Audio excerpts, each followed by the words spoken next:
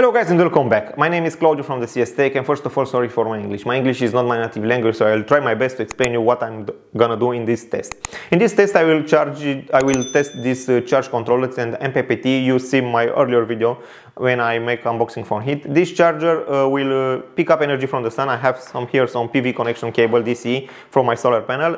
The DC connection from solar panel will go inside this unit. From here I have the positive wire directly from battery positive to battery positive. The battery that I use in this test is a Tesla battery. It's 5 kilowatts hour, is 24 volts battery, and of course I have the negative wire. The negative wire is going through a Victron power battery monitor. I make this test because I want to see if the amount of energy that is shown on his LCD display is the same amount of energy that is going to a Tesla battery. Also, I made this test because many of you send me a message and ask me, okay, this MPPT charger can charge the Tesla battery, and I say, okay, let's test it.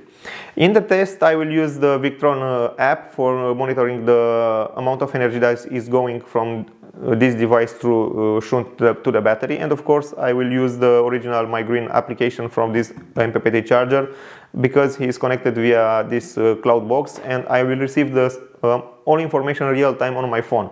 So let me connect the PV in and start the test. And also I want to test the load output because this device has a loud output. Loud output acts as a switch. For example, when the battery is fully charged, you can configure the load output in order to give you energy and use for other devices. For example, if you install this unit in your RV van, you will charge the battery, and once the battery is fully charged, the load will start, and of course the heating or the cooling will start based on this load output. So the load output acts as a switch. The switch can be personalized into the app. You can set up by the time, by the PV voltage, by the battery state of charge, and of course by the battery voltage. So all these parameters can be configured in order to turn on and turn off the load. Now I have connected to this device 3 solar panels in series, and of course I have 2 series in parallel in order to achieve 1000 watts or 1 kilowatt hour, because I want to receive 1 kilowatt and send it to this battery. Okay, let's connect the positive because the negative is already connected. In fact, it's backward. Let's connect the negative because the positive is connected. Oh, let's start. I think you will hear the fan right now. The unit will make a lot of noise. And he starts. To do this, I will open my phone. How I said earlier, the fan already started. Let's open the Victron Connect because here I have a shunt or battery monitor from Victron Energy, and it's connected via Bluetooth to my phone. And in this way, I will receive the information in real time on my phone and compare this real time information with the display one. So, in this moment, let me charge. Oh, okay, in this moment, I have on the device 800 volts. And also on Victron, I have, let me turn on the display. Come on.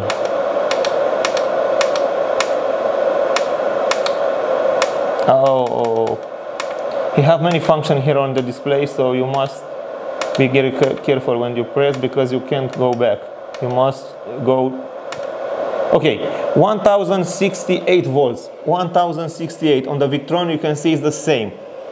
So I have 1061, 1065, 64. So this test is to see if the information that is shown on this LCD display is the same that is going to the battery. I put the SHUNT, the battery monitor, between, and I measure the exact amount of energy that is going from here to the battery. So in this moment I have 160, 200, 400. Sorry, outside is cloudy and the panel are put it on my building, and of course we have some clouds there. So 200 watts, 201, 201. Yes, this is very nice. It's a very good device, and it's working okay. So what you can see over here is the same amount of energy that is going to your battery.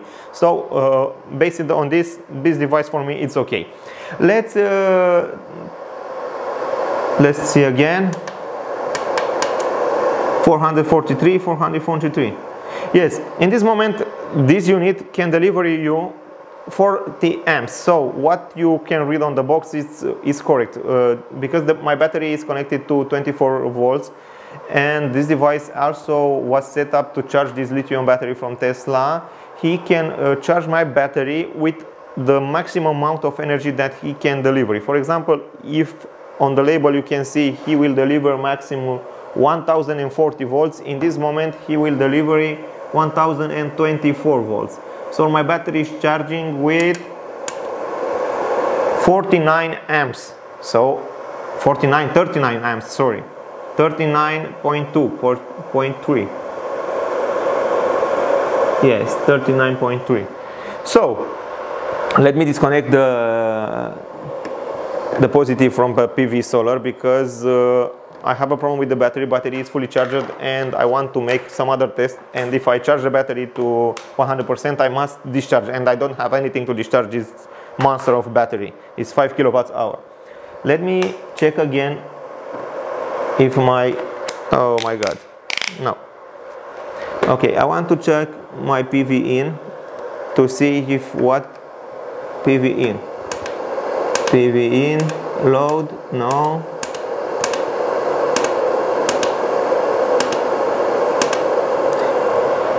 .1, 57.2.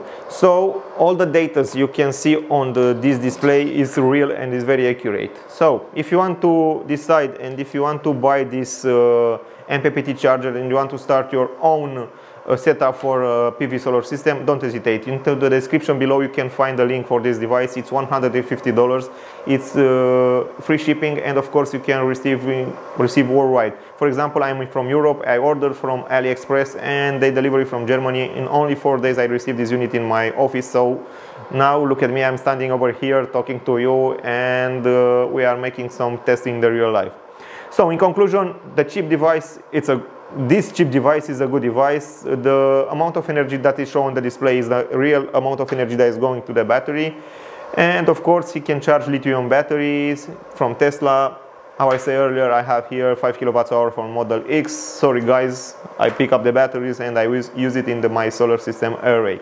So, if this video was good enough for you and you received some information, don't hesitate. Hit the subscribe button, hit the bell in order to receive notification once we put a new video online. And of course, if you want to see more videos like this, stay with us, hit the bell.